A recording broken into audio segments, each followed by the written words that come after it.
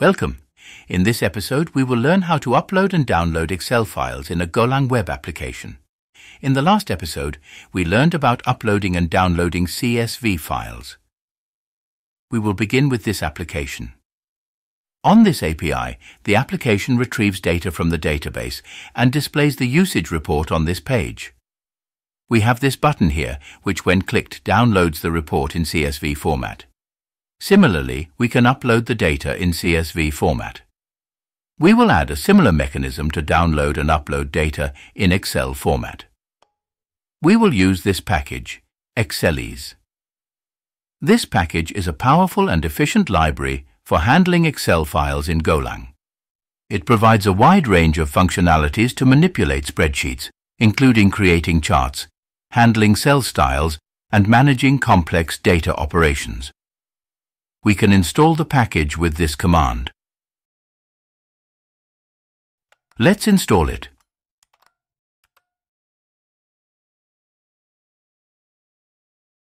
Let's add a button to download data in Excel in the View template. We add it here just after the CSV button.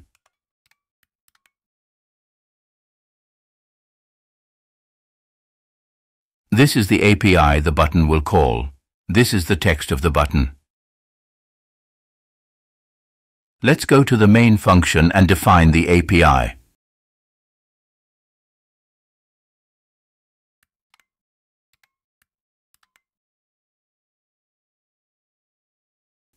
Here is the API and is mapped to this handler.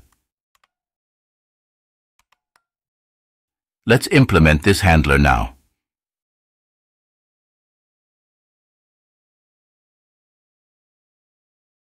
To save time, I will paste the code here.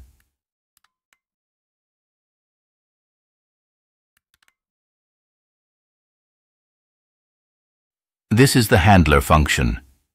As the first step, we create a new Excel file by using the Excelize new file function. F is the file handler.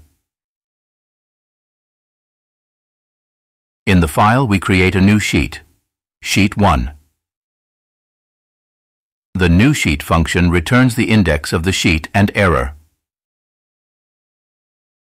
We store the index of sheet 1 in the variable index. Next, we define the headers as a slice of string. These are the columns of the headers we have. Next, we add these headers to the Excel file. Here, we loop over the headers. The index is received in the variable I and the value in header. Now the column is calculated.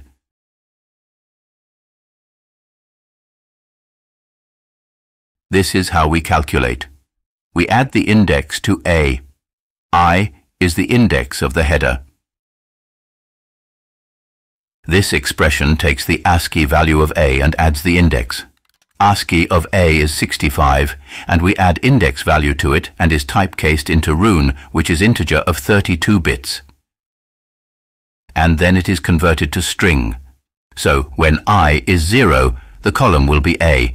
For I1, it will be B. Next, we set the cell value in sheet 1.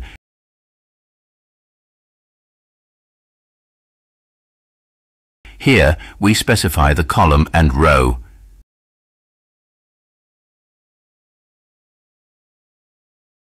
This is the value which is the header.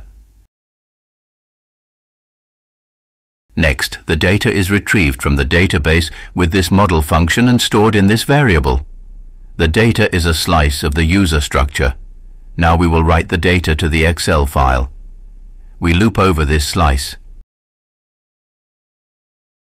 Here, we calculate the row number. We add 2 to the index. We do that because index I starts from 0 and row 1 is the header, and the data can start only from 2. Next, we set the cell values. This is the sheet where the data is written, and this argument is column plus row as string. And the last argument is the value.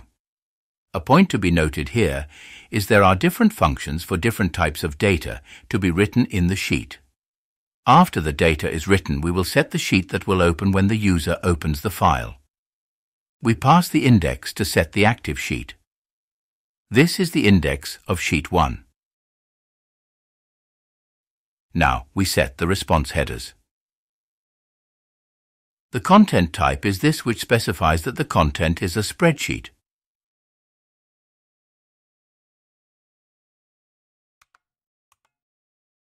The content disposition is set to attachment and the file name is specified here. The file will be downloaded with this name. In the end, the file is written to the response writer.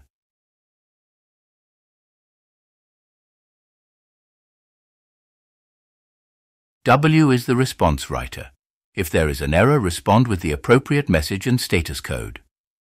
Let's try this. Restart the app. Refresh the page.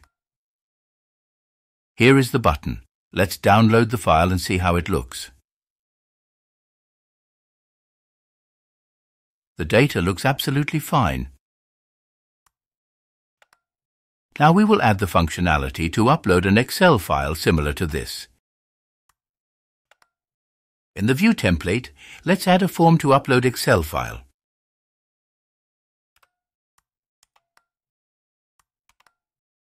Form submission calls this API, and it accepts XLXS.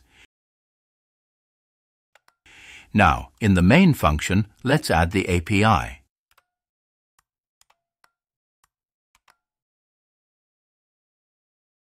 The API is mapped to this handler. Let's implement the handler now.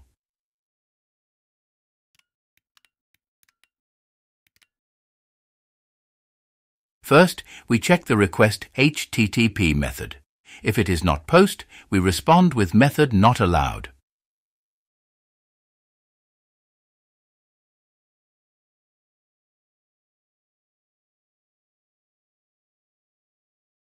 The file sent in the request is assigned to this variable file. If there is an error, respond with an appropriate message and status.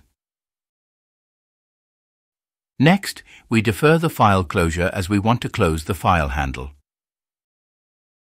This method, OpenReader, reads the file and returns a spreadsheet file. If there is an error, we respond with unable to parse Excel file. Next, we read all the rows from sheet 1 using getRows method. The returned rows are stored in the variable rows. If there is an error in reading rows, respond back to the user. Next, we add the data to the database. The rows variable is a slice of slices of string. The model method, addRows, adds data row by row to the database. On error, respond back with this.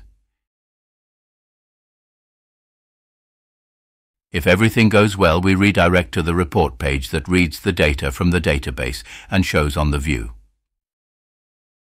Let's restart the app. Refresh the page. For now, I have cleared the table in the database. Now when we upload the data, this table will be filled. And it works. And there you have it.